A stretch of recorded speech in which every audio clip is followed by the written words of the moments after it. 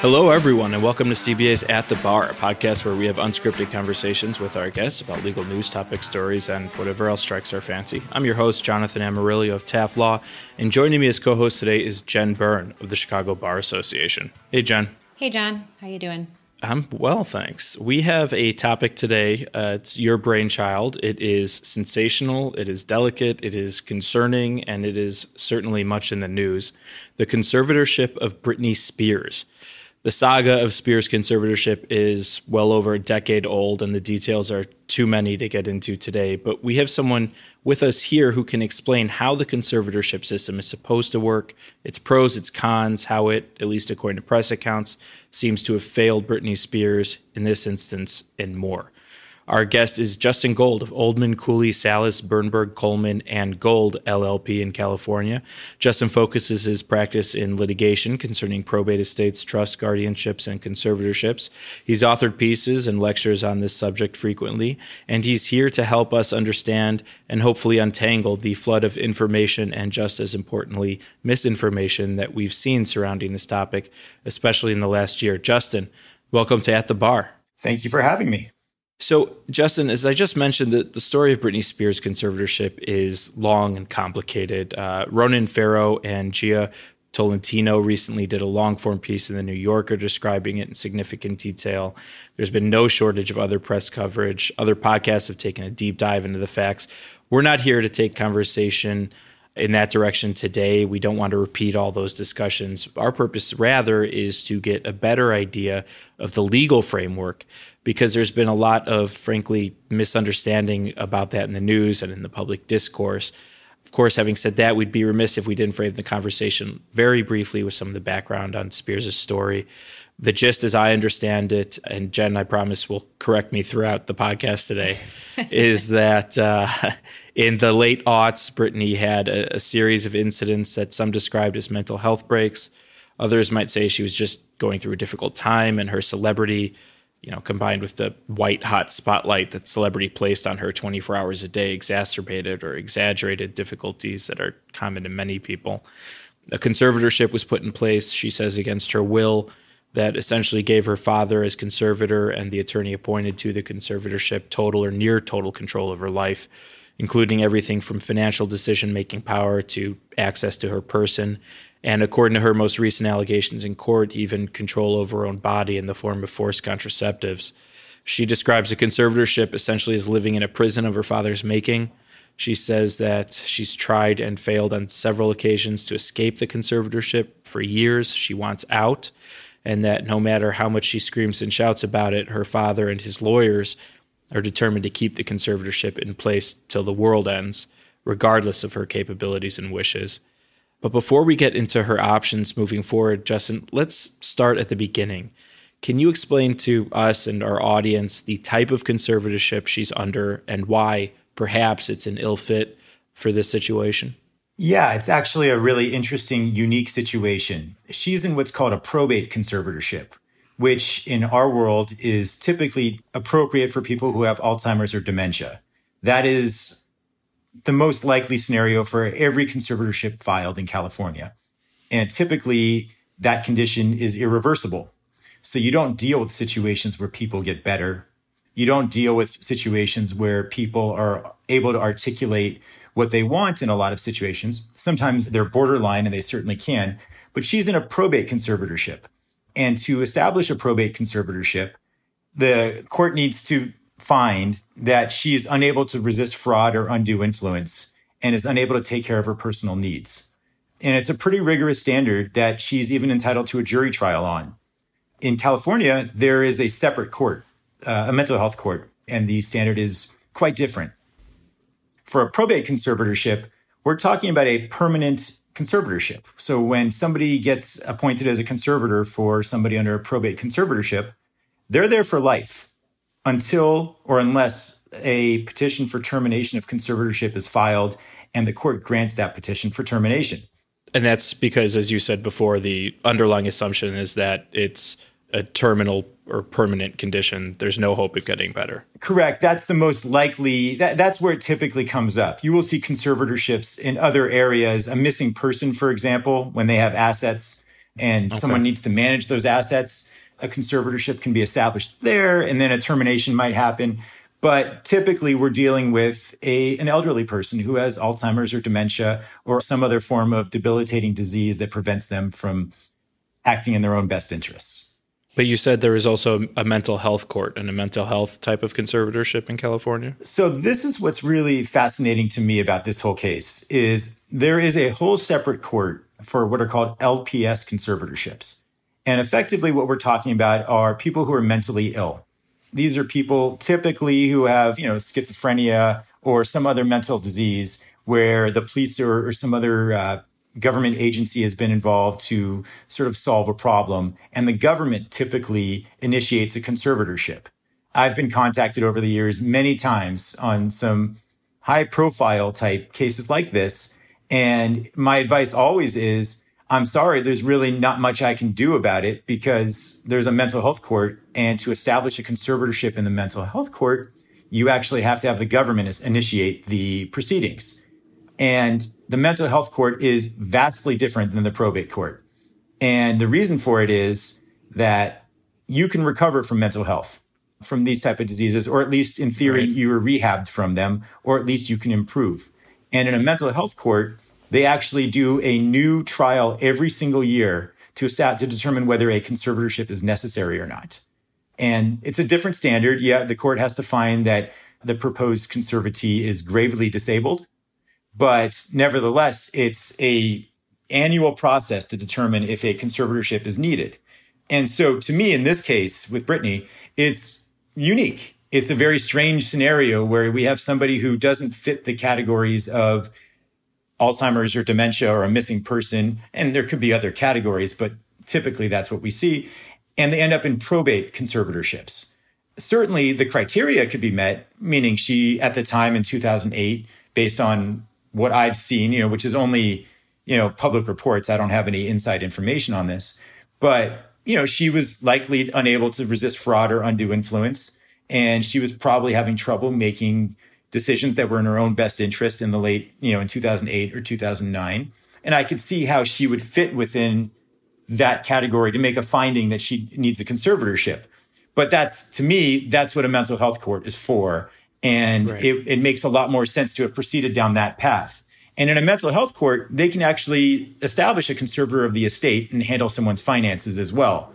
So it's a very strange situation to see someone who's young in the probate court in a probate conservatorship. There are other forms of conservatorship, but to me, when I first saw this, what jumped out to me was, why is this in probate? So to me, that's the $1 million question in this case, because I think a lot of the problems and misconceptions and just the conflict of the fairness issues is kind of hinging on this choice that was made in filing the matter as a probate conservatorship. What's your theory as to why it was done this way in this case? That's an interesting question. So I don't know. Well, I do know that the only way to initiate a conservatorship, if the government won't do it, is to do it this way. So it's entirely possible that whoever filed the initial petition, and I'm going to assume it was her father, but assuming it was her father who filed the initial petition, it may be because he tried to go through the government and the government, the county was unwilling or unable to initiate a conservatorship. And maybe he had no recourse and felt this was the right way to go. That's entirely possible that that's what happened. But I think ultimately my speculation is that somebody said, we have to do something because she's in peril and we need to find a way to get control over her mind and her money too. I'm sure she was giving money away pretty liberally. But I think that's what triggered it, is that somebody decided to file it and the government wouldn't or didn't. I'm not sure, I don't know what the circumstances were with, I don't even know if there were interactions with, any county agencies to do anything about it. But that's my suspicion, is that her father said, we've got to do something. Let's file wherever we can file. So assuming there was some attempt to file through the mental health court, which I would imagine there may have been because she was under 2 5150 holds in California in the period of months leading up to the filing of this conservatorship. What standards would have been considered and what would have been looked at by the government when deciding whether to proceed? That's a good question. I really don't know. I've never really had the experience of, where you have someone with 150 holds and the government choosing not to proceed towards a conservatorship if that truly was necessary. But then again, I'm not usually involved in those kind of cases because they're sort of their own discrete little world where the government's the petitioner and the public defender, or I guess in theory, private counsel will come in to defend the conservatee. And it's its own little insular world in the mental health court. So we actually don't see that very often. But it is surprising to me that the government, if they believe that she met the standard for gravely disabled, wouldn't pursue that action at that time. If I may, just for our audience, we've mentioned the term 5150 holds a few times. Justin, do you want to explain that really quickly? Yeah, a 5150 hold is a statutory procedure by which the government, and I use the government loosely, but it's usually the county or even the police, can come in and, I don't want to use the word incarcerate, but they effectively incarcerate somebody who's acting, for lack of a better word, bonkers and potentially and dangerous to others. And they will hold them for, I believe, up to 48 hours before they have to be released. It might be 72 hours. And if they're in such bad condition, the county will often initiate conservatorship proceedings to make sure that that person isn't released back into the general population to go wreak havoc again.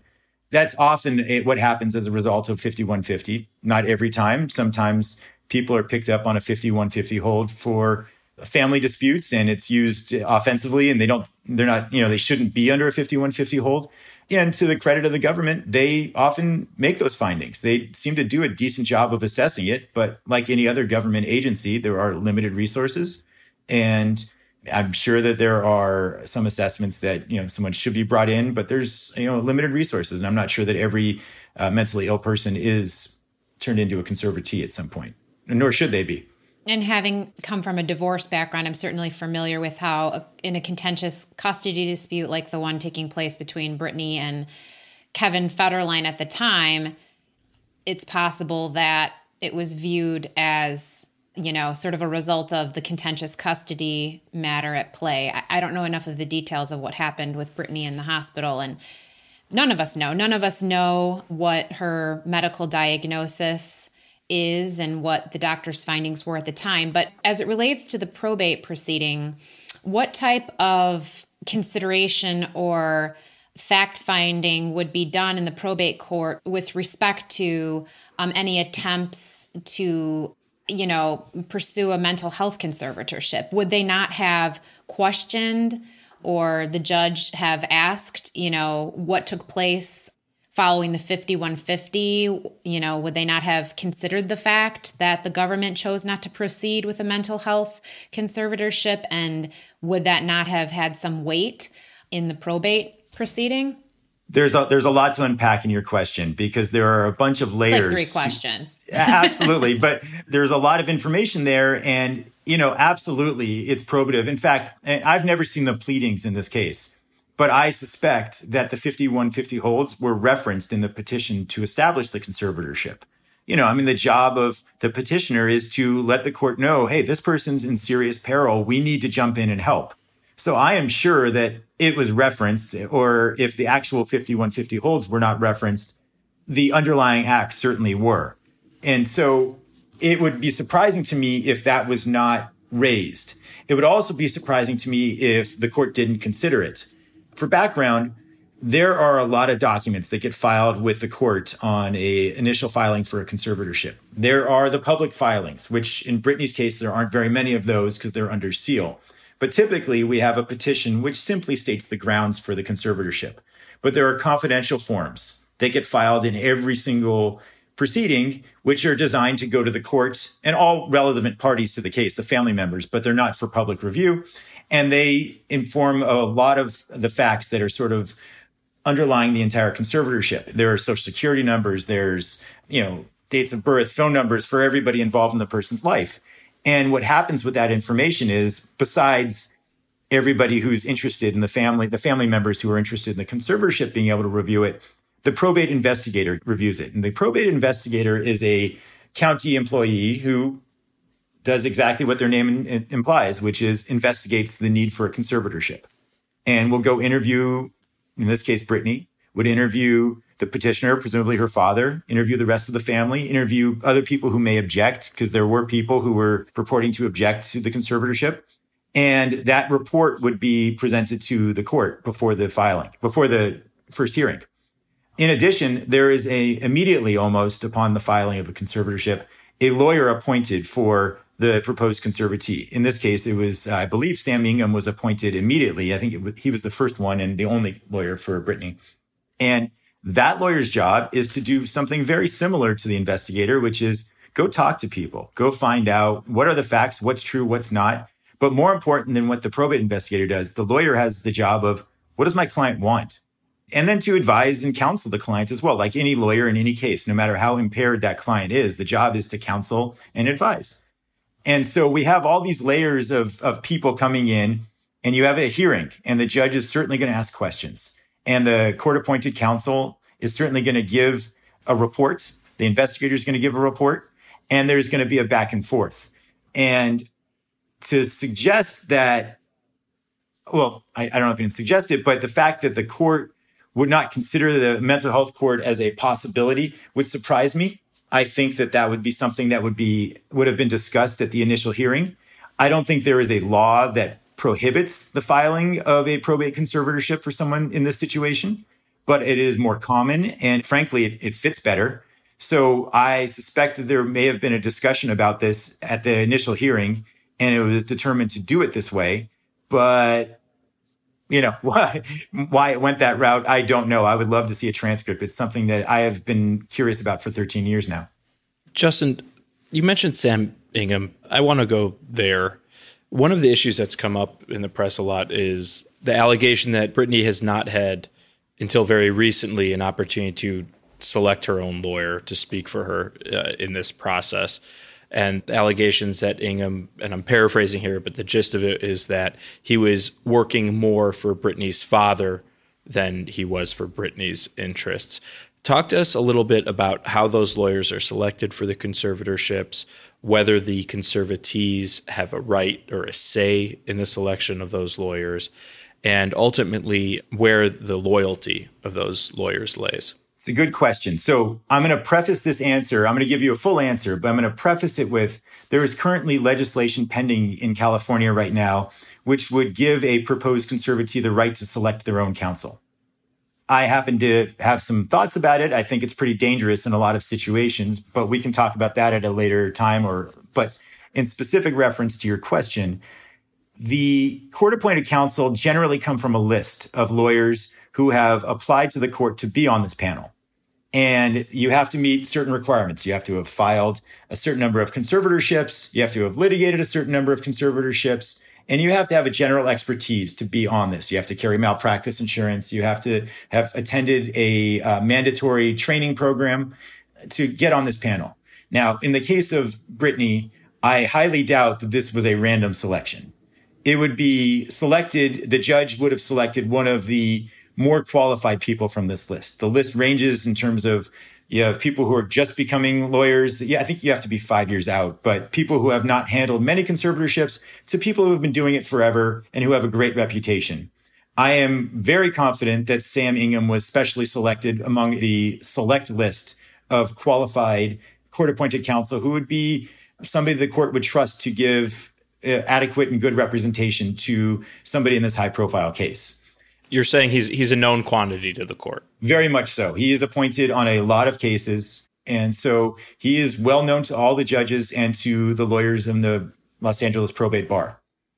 The larger question of what are the duties of this court-appointed counsel?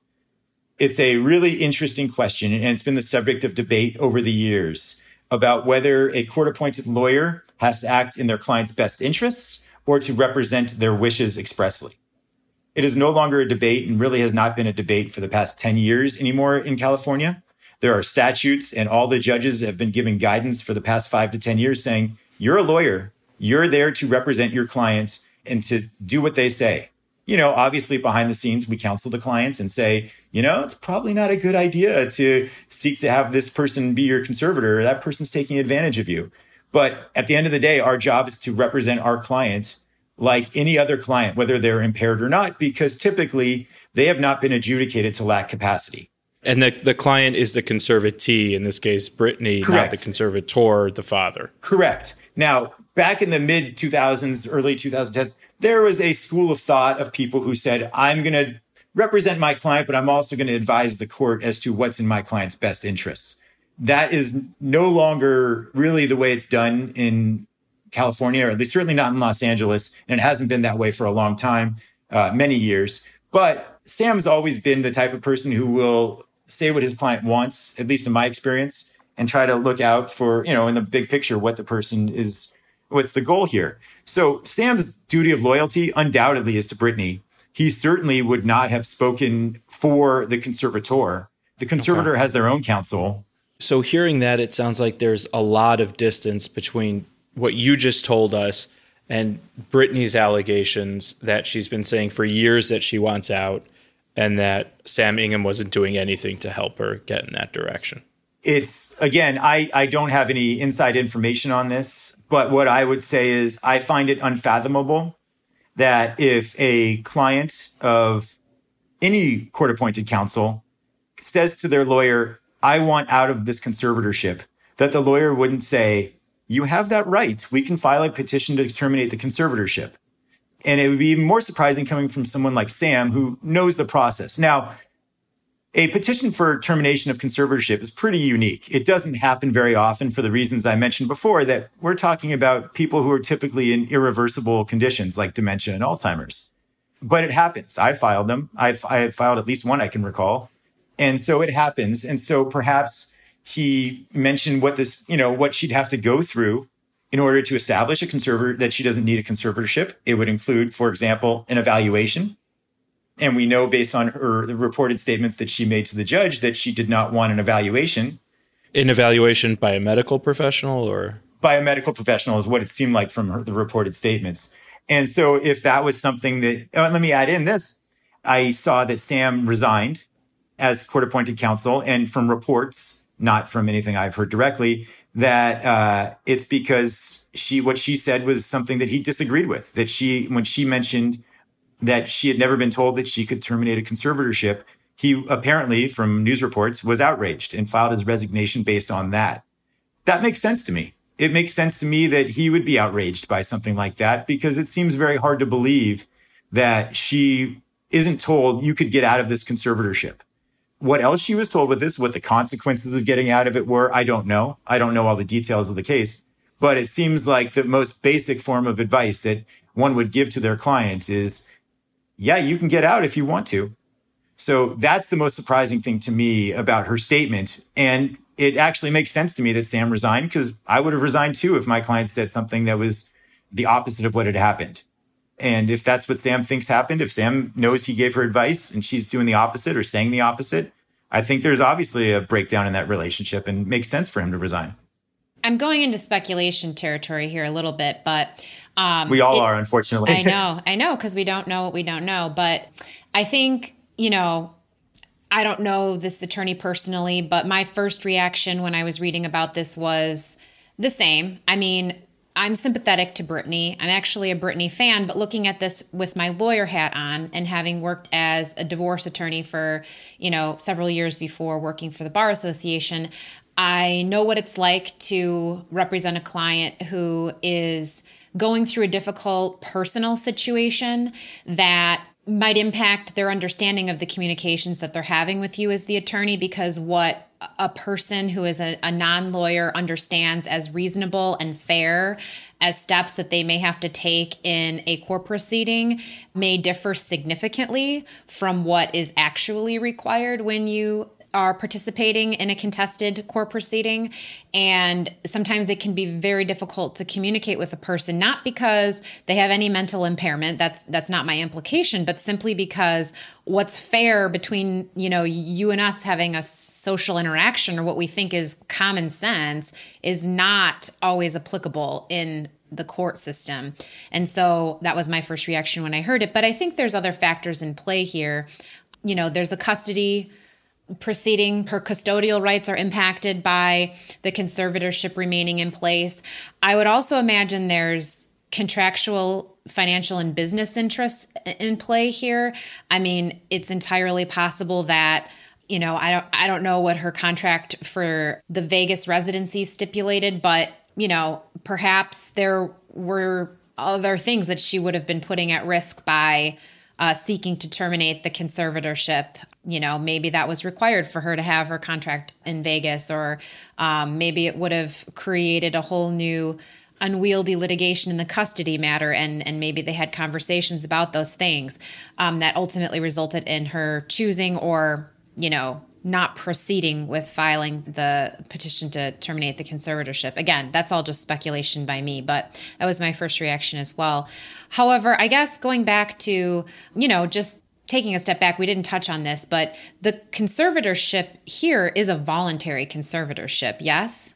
That seems to be the case because in California, the proposed conservatee, and this was the law when Britney was first put into the conservatorship, is entitled to a jury trial if they oppose or object to the conservatorship. So we know that there was no jury trial. I suppose we know. We've never heard of that ever leaking out. And as far as I know, there wasn't a bench trial. So my strong suspicion is that this is a voluntary conservatorship, that she agreed to it. And for whatever reason, and in 2008, she would have informed her counsel that she agreed to it. And you're right, it could be related to a custody. It could be related to a number of things we can speculate about. But given the fact that there was no trial, and given the fact that the court took jurisdiction over this and established the conservatorship, it strikes me that this has to be a voluntary conservatorship, that she has been okay with being in this system for at least a little while. Whether that has changed or not, that remains to be seen. She has new counsel. We'll see what comes of that. But it is a voluntary conservatorship as far as I can tell. Well, whether she was okay with it versus submitted to it because she felt compelled or motivated by, other reasons, or because in the moment she lacked capacity to make, a reasoned decision about whether it was a good idea to avail herself of this is a different matter. But it is a voluntary conservatorship, as indicated by Sam Ingham in his correspondence. I mean, this was reported in the media with Bessemer Trust, the trust company that was supposed to come in. And that was their reason, apparently, for resigning, was that now that this was a contested matter, they no longer wish to participate as the, co-conservator. Something you just said was actually pretty interesting, is that the Bessemer Trust aspect of this. Yeah. So yes, they were co-conservator, but one of the critical steps that a petitioner in establishing a conservatorship must establish is that there is no less restrictive alternative than a conservatorship. Now, if Britney volunteered or consented to the conservatorship, then the court can set up the conservatorship. But if there was any opposition, whether it be from Britney or a family member or somebody else, and they wanted to put up the defense to it of there was a less restrictive alternative, there probably were less restrictive alternatives, at least as it pertains to Britney's money. There are Bessemer Trust very easily, or any other trust company or fiduciary could have easily handled her money in a trust where she wasn't doling out dollars and controlling all of her millions of dollars. She would have had an allowance of sorts. And, this wouldn't be under the conservatorship. This would be a voluntary arrangement. But this is how most celebrities and people of wealth handle things anyway. They have, business managers or trustees who are handling their investments. And so that could have been an alternative, that if she was adamantly opposed to the conservatorship, she had this alternative available to say, hey, look, I recognize that I've had some problems, but I don't need someone managing my money. I've got a trustee for that. Mm-hmm. I have another question, too, about the original attorney that she sought to hire at the onset of the case to object to her father being appointed as conservator. You just mentioned that she would have been entitled to a trial if she in any way contested the conservatorship. What about the choice of conservator? It seems to me that she made clear that she was opposed to her father being installed as the conservator at the onset of the case by retaining an attorney to come in and object to his placement. So what right, if any, does she have to object to the person who's chosen? I understand, of course, that she was found to be incapable of making the decision to retain her own attorney at that time. So that probably rendered that objection moot. But wouldn't that have alerted the court that there was maybe some suggestion that she wasn't okay with this situation and motivated them to do additional fact finding? So think of it bigger picture. Think about the average conservatee who's being brought into court to get a conservator appointed. Typically, there is a reason for it, not just because they're old, but they're making terrible decisions with their money or they're being unduly influenced. And oftentimes, and this is one of the reasons with the idea of a conservatee hiring their own counsel has been frowned upon, is the conservatee is not really choosing their own counsel. Their undue influencer is actually choosing their counsel. And that there might be a real problem with the loyalty of their counsel. So the court has always been a little reticent to appoint a lawyer of the conservatee's choosing as a general matter. Now, there are exceptions to that, and there always have been. There are cases where a proposed conservatee will come into court and be able to articulate what they want, and the court will appoint private counsel. And as I mentioned, there is legislation that actually allows for that. Now, as I just mentioned, you can imagine what the problems would be if we have an undue influence situation and you put the fox in charge of the henhouse, but they're representing the conservatee.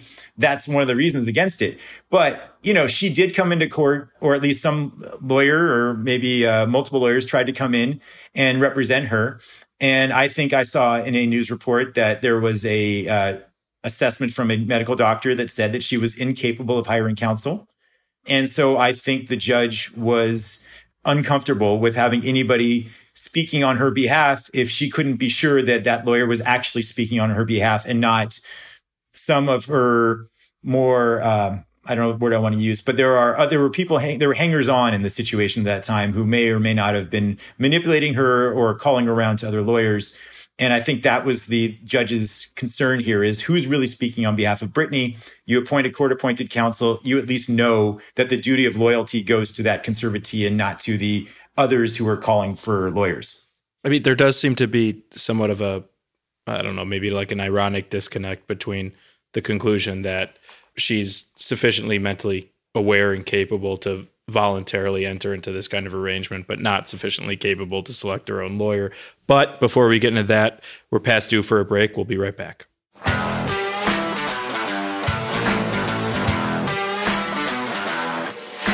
Do you have a legal matter that you need resolved but want to avoid the expense of going to court? The litigation process can be stressful and costly, but there's another solution: mediation. The Chicago Bar Association Mediation Service enables you to choose a qualified attorney mediator to help resolve your business or legal dispute efficiently and for a reasonable fee.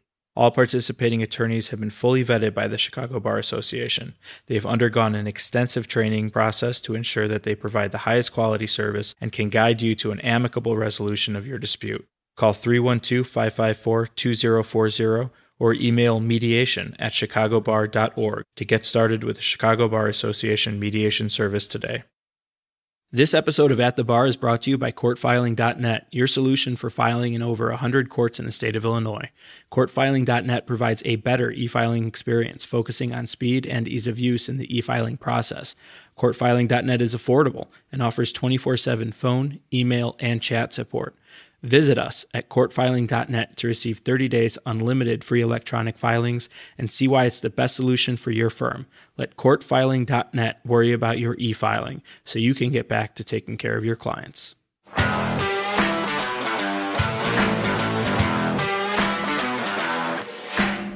All right, and we're back from our break. Just to follow up on the question that I had asked prior to us taking a little break there, what ability does the conservatee have to help in selecting their own conservator, or if they voice an objection, like in the case, it seems like Britney was not okay with her dad being involved from the onset. What voice do they have in the selection process of choosing the conservator? So typically in conservatorships, when they're contested, there's two forms of ways to contest it. One, there's the establishment of the conservatorship. I don't need a conservatorship. Let's fight that. But the other form is, I don't like this person to be my conservator. I don't want my father or my friend or whoever it is to be my conservator. And the conservatee has the right to object, as does every other interested person. An interested person here is, let's just limit it to the family, but it could go beyond that to friends under the code. So everybody has the right to object to the conservator, including Britney in this situation. And I don't know if she did or didn't actually do that in court. And I don't know what the conversations that led up to her father's appointment. Although I do know that there was a professional, well, he was a lawyer, but there was a professional fiduciary / lawyer appointed as co-conservator with her father, at least initially. So maybe that was some form of compromise that was reached. I don't know what the initial request was for the conservatorship, but yes, absolutely. A conservatee has the right to object to the conservator. So let's talk a little bit about the conservator. You have a relationship here between Britney and her father that by all accounts is toxic. And you have press coverage that is constantly questioning his competence and his motives. How is that assessed by the court? How often is it assessed by the court? Is it just at the beginning, or does the court periodically revisit and say, in this case, that Britney's father is doing a good job or not doing a good job and he needs to be replaced? What does that relationship and that assessment look like? So at the establishment of the conservatorship, absolutely the judge is looking to make sure that the person is qualified to act as conservator. Is there a relationship between them? Are there bankruptcies? Is there a criminal history? Things like that could be disqualifiers. So at the outset, the proposed conservator has to be approved and be of a sufficient quality such that the judge could trust that person to act as a fiduciary. On an ongoing basis, a conservator of the estate, and I'll distinguish that between conservator of the person. The conservator of the estate is the person who handles the money. They will render accountings. Typically, it's every 2 years for an ongoing conservatorship. And that accounting will cover every financial transaction that occurs. And typically, that does not include attorney's fees because a conservator, unless there's a prior court order, is not allowed to pay their lawyers out of conservatorship funds without a prior court order. So typically in these conservatorship accountings, there is a request for compensation for both the lawyer and the conservator in the accountings, and they're reviewed by the judge. They're reviewed by the probate attorney. So every probate judge, there's a probate attorney, sort of a staff lawyer who reviews these filings, provides notes to the judge about potential defects. Maybe the fees are too high. Maybe certain things weren't in the best interests of the conservatee. And then it also gets served on the rest of the family. And so the family who is reviewing this petition, this accounting petition, has the right to object also. If they see something's gone wrong, they have a right to object. And so it is reviewed constantly. And a probate investigator stays on, and they still go and reach out to the conservatee. They reach out to the conservator and they ask questions, and everybody's reviewing these accountings. And in my experience, the judges have been pretty stingy at times with legal fees that they find to be excessive. And if there was a breach of fiduciary duty, if there was misappropriation, self-dealing, those often get caught. And certainly there would be a family member who's looking to replace a conservator who's breaching their fiduciary duty. So it's scrutinized.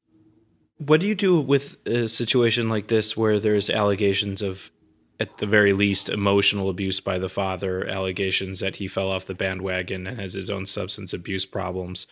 How would Britney bring those problems to the court's attention? So, assuming that's true, Britney would tell her lawyer, who would bring it to the court's attention and say that my father is no longer fit to be the conservator, is really how that would come to the court's attention. It also would come to the court's attention through other people who have standing in the conservatorship action. Britney has siblings. Her mother is involved in this. I'm not sure that she's not actively involved, but I know she has a lawyer. And if her father had a substance abuse problem, or if there was some other reason he couldn't serve as conservator, then I can't imagine that somebody wouldn't bring this to the court's attention, particularly if that substance abuse problem impacted his ability to be conservator. So the question is there any truth to that? And if there's any truth to it, is it enough to make a difference so that, somebody is willing to make a petition on those grounds to try and remove him as conservator? It might just be that they don't get along. We don't know the source of the information. That's the problem, or, how truthful it is. Well, she did file a petition to remove her father. And I don't know if those pleadings are sealed or unsealed, and I'm not sure what factual allegations were included in those pleadings. But when the New York Times released its most recent investigation, they obtained some court documents. I don't know if they were transcripts or what was exactly referenced in the article, but they pointed to documents that indicated she was objecting to the conservatorship as early as 2014. And she had raised concerns about her father's conduct at least as recently as 2019 when she last appeared. Well, I shouldn't say last appeared in court. I don't know how many times she's physically appeared or virtually appeared personally, but she did at that point appear. And I believe that's when her mom filed the motion to be added as an interested party in the matter. So again, this is speculation, but I do wonder if some of these things were going on behind the scenes, which is why her mother inserted herself into the situation at that time. But that being said, you mentioned a probate investigator.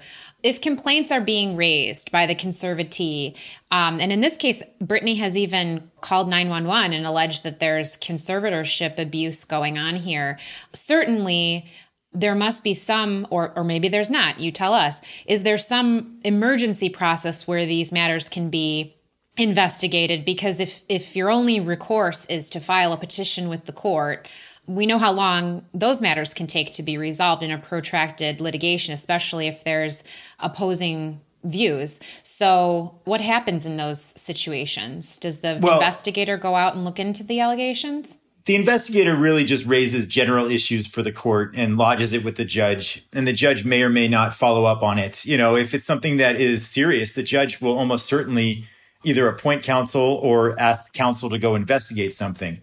Typically, what we're dealing with here is if there is a reason, if there's an emergency, somebody is not fit to serve as conservator, maybe they're abusive, maybe they've got a substance abuse problem, maybe the relationship is just frayed. Any interested party, whether it's the mother, whether it's a sister, whether it's the court-appointed counsel, can go into court and say ex parte that day and say, there is an emergency. I need this person out and we need a new person in.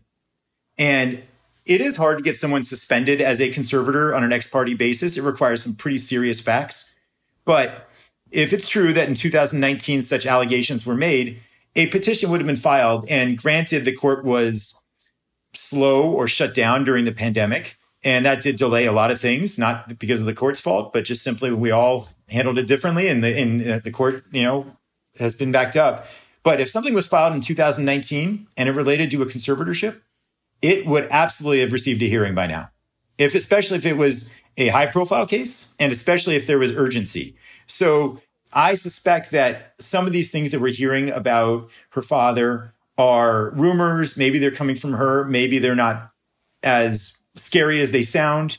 Maybe it's just not reliable is perhaps the way to look at it. I could be wrong. It's pure speculation, but it strikes me as odd, to say the least, that a judge would just ignore serious allegations. And I don't see any reason why Mr. Ingham wouldn't have done that, why he wouldn't have brought it up. If he saw some of these things and Britney was raising these issues and there was truth to it, I can't imagine he wouldn't have filed something that was consistent with those allegations and then screamed it from the mountaintops if there was a true urgency.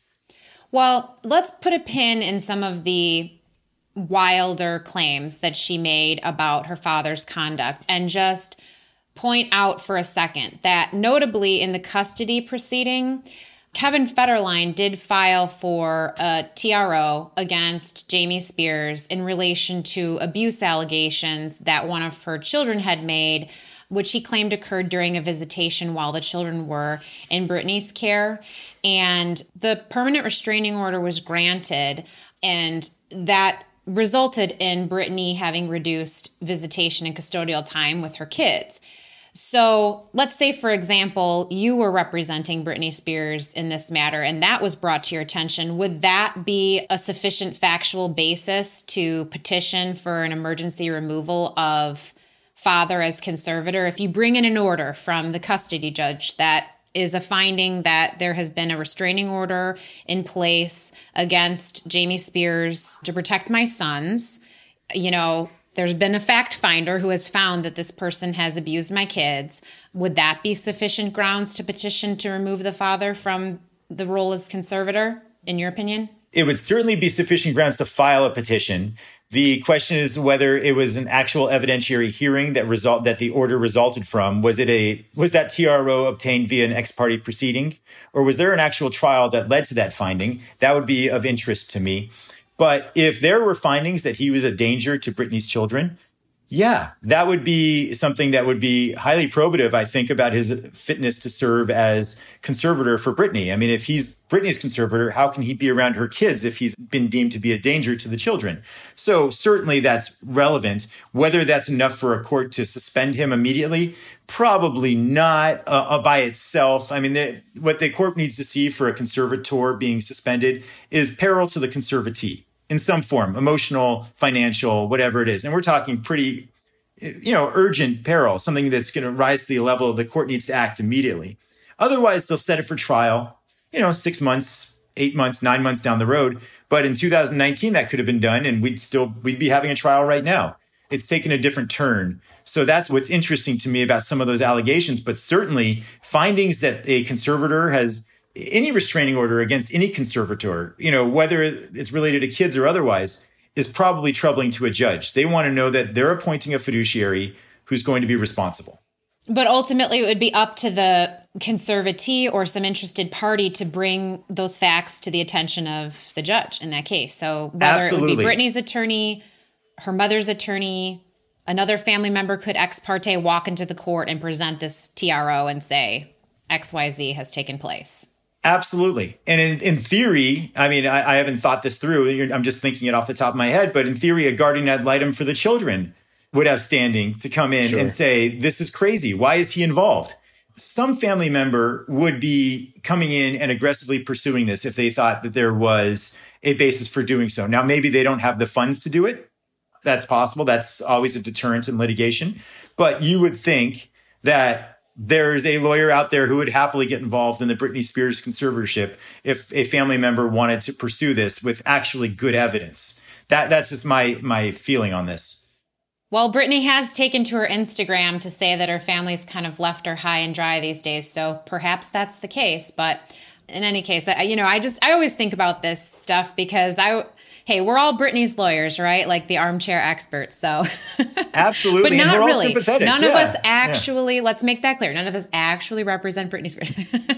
That's correct. And I would honestly say that I'm also very sympathetic to what she's going through. I know some of the comments I've made on this podcast make it sound like I'm defending the system, which I do happen to believe the system works in the vast majority of cases. But I have a lot of sympathy for Britney in this situation because she strikes me as somebody who has less restrictive alternatives. And if she really doesn't want her father in the picture, it would make a lot of sense to get her father out of the picture from the court. So I have a lot of sympathy for her, whether it means she doesn't need a conservatorship or if she just wants a different conservator. I don't, to me, those are sensible things that I think, reading the tea leaves from some of the news reports and just, I think that's in the cards. I think that's going to happen. I think there's going to be some form of termination or change of conservator in the future. I don't know how there won't be. If she's this unhappy and she's articulating it, and presumably she's articulating it to her new counsel, there's going to be some follow through on that. And a judge is going to see some evidence of things. And I just got to figure it's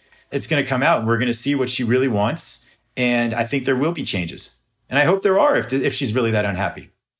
I do have one more follow-up question in relation to that, which is the duty of the conservator to rehabilitate the conservatee. I think that was one more thing we wanted to touch on briefly, John, does the conservator actually have a duty to help the conservatee, be restored to a greater sense of independence and fitness? So, of course, in the sense that the conservator has a job to make sure to provide the medical care. And right now it's the conservator of the person. So that would be the professional fiduciary who's making healthcare decisions for her. They're absolutely in charge of finding doctors who are there to facilitate an improvement, to make her life better and make her happier. That is precisely what the conservative person should be doing, making healthcare decisions in her best interests. With that said, rehabilitation is typically not a common goal in a probate conservatorship because there's no rehabbing dementia or Alzheimer's. There's, some psychotropic medications that can reduce things, but ultimately it's a unique process that we're dealing with in this situation with Britney because she probably, with therapy or whatever, maybe there are drugs, maybe there are things that can be done to improve it, but that is absolutely the conservator of the person's job. It would not be Jamie Spears' job in this situation. He's handling the money.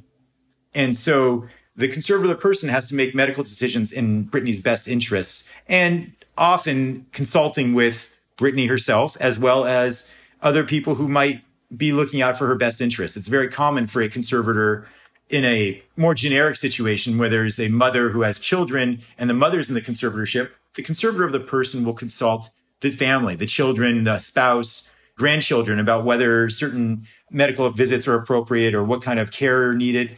This is a very common, it's an interactive process that is done. It's not a sort of a fiefdom where the conservator says my way or the highway. Now, it can be, they're given that authority, but it's not typically done that way. And professional conservators particularly like to involve the family, generally speaking. Justin, you mentioned that before that it made sound like you were defending the system. There was a criticism in the New Yorker's article of California's conservatorship system that was put forward. And, this may be a little unfair because, as you've pointed out, the kind of conservatorship that's in place here seems ill-fitting for this situation. So the criticism may just simply be a result of that. But the criticism was this. Farrow said, if a conservatee functions well under conservatorship, it can be framed as proof of the arrangement's necessity. If a conservatee struggles under the conservatorship, the same conclusion can be drawn. And I think what he was getting at there is, once this is in place, if it's not actually voluntary, if the person it feels trapped, there's no way out. It's a catch-22 for them here for Britney. What do you make of that criticism?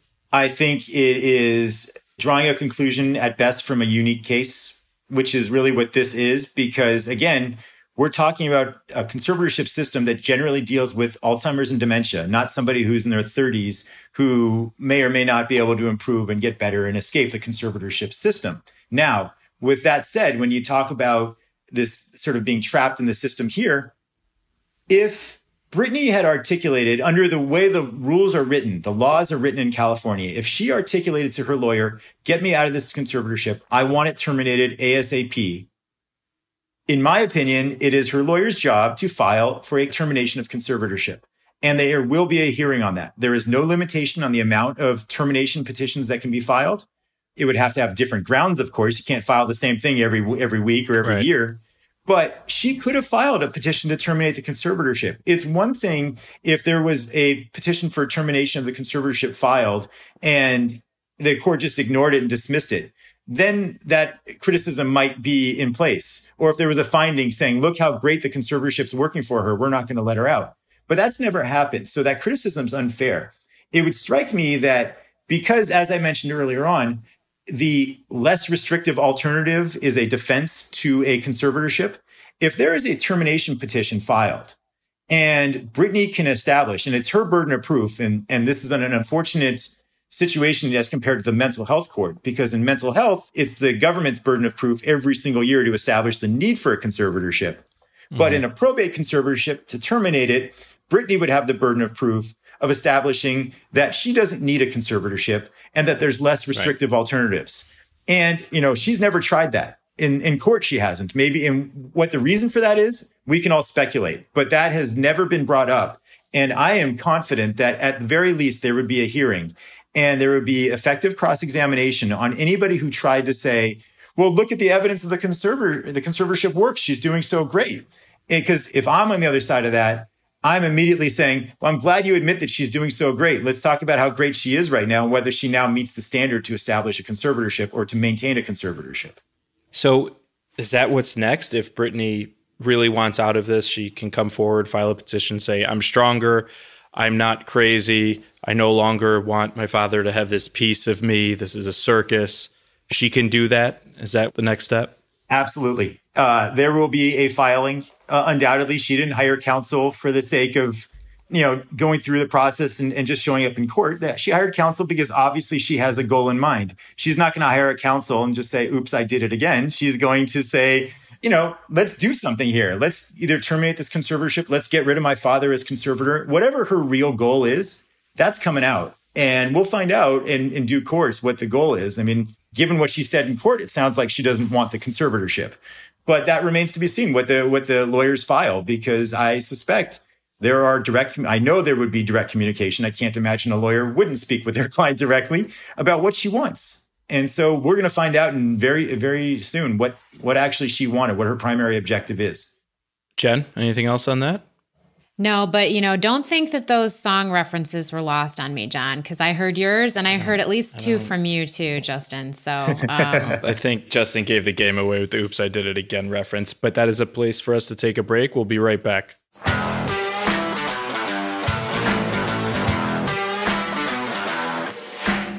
Getting legal malpractice insurance doesn't have to be complicated. Let CBA Insurance Agency do the heavy lifting for you. We shop to the top carriers to find the best rates.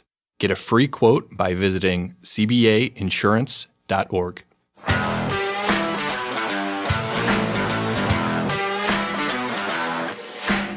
And we're back. So before we leave you, Justin, we're going to play a game called Stranger in Legal Fiction. Our audience knows it well. The rules are very simple. Jen and I have both done a little research on the interwebs. We found a law that is real on the book somewhere, but probably shouldn't be. We've made another one up, and we're going to quiz you and each other to see if we can distinguish strange legal fact from fiction. Justin, you ready? I'm ready. Let's shoot. Let's do this.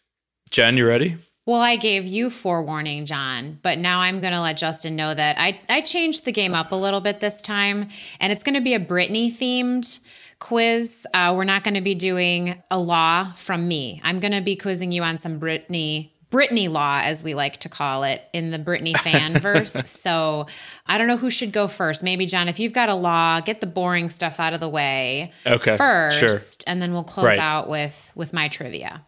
Right. Let's finish strong. Okay. I won't hold it against you. Finish stronger than yesterday, perhaps. Right. All right. Option number 1. Justin, you're up first. In Texas, it's legal to marry by proxy. Option number 2. In South Carolina, it is illegal to possess more than 30 balloons inflated with helium at once without a permit. I got to figure the ban on balloons without a permit seems more plausible than marriage by proxy. Jen, what do you think? Gosh, that's a hard one. I'm just going to be the devil's advocate and say it's marriage by proxy in Texas because I don't know, maybe parents can enter into a marriage for their arranged marriages. I don't know. I'm going to just guess that one. Doesn't seem right, but that's what I'm going with as the real one. And you would be right. In the revival of a medieval tradition, Section 2.203 of the Texas Family Code allows marriage by proxy. Now, in their defense, the law is meant to allow military service members who are serving abroad to marry in someone's stead. Still, I think it would feel really weird if my brother were subbing in for me at the wedding. I don't know how Thanksgiving could ever be the same after that. But that is the real law. Well done, Jen. Well, after talking about the Britney Spears conservatorship and some of the more medieval claims that she made, it seems like eerily creepy to be talking about that law afterwards. But okay, I'll lighten the mood with my quiz. So the question is, what is Britney's most streamed song? And instead of 2 choices, I'm going to give you 4 choices. Is it Baby One More Time, Oops, I Did It Again, Toxic, or Gimme More? What is Britney's most streamed song? Justin, what do you think? I think we got to go with the original. It's got to be Baby One More Time. What about you, John? I'm going to say Oops, I Did It Again. You're both wrong. It's actually Toxic. Wow. Her most sold song, or I guess like the highest selling single, highest grossing single, is Baby One More Time. But Toxic is actually her most streamed song. Although I think that's always shifting and changing because for a while don't you get like a cut of the royal? I'm not an IP lawyer, but I thought you get like a small cut every time it's streamed as the artist. I think when I was looking up this information, I think like the Billboard charts still assess Baby One More Time as the highest selling single, which could mean somebody actually, like the amount of money when you buy a single as an album versus when you stream it perhaps is so much more or something. I don't really know, but that did create some doubt and confusion. However, Toxic was listed as the most streamed song. So there you have it. Wow. Surprising. Interesting. Both classics, though. Absolutely. And that's going to be our show for today. Justin, this has been a fascinating and illuminating conversation. Thank you so much for joining us. I hope you won't hold it against me if I say that I do hope the saga ends soon for Britney's sake, for her children's sake, for Jen's sake, and for the sake of anyone attached to it. The whole thing just seems, as we said before, like a toxic circus. I think we're now up to 15 song references there, if I'm counting correctly, little Easter eggs for the audience. I also want to thank our executive producer and my co-host today, Jen Byrne, as well as Adam Lockwood on sound, and everyone at the Legal Talk Network family. Remember, you can follow us and send us your comments, questions, episode ideas, or just troll us on Facebook, Instagram, and Twitter at CBA at the bar, all one word. Please also rate and leave us your feedback on Apple Podcasts, Google Play, Stitcher, Spotify, wherever you download your podcast. It helps us get the word out. Until next time, for everyone here at the CBA, thank you for joining us, and we'll see you soon at the bar.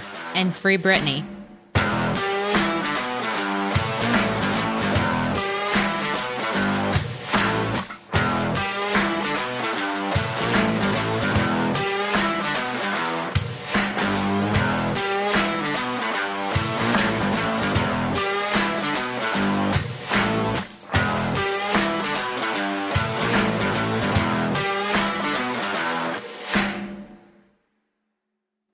Seeking to expand your legal network, sharpen your skills, and obtain free CLE? Unless you plan on being a professional failure, that's probably a good idea.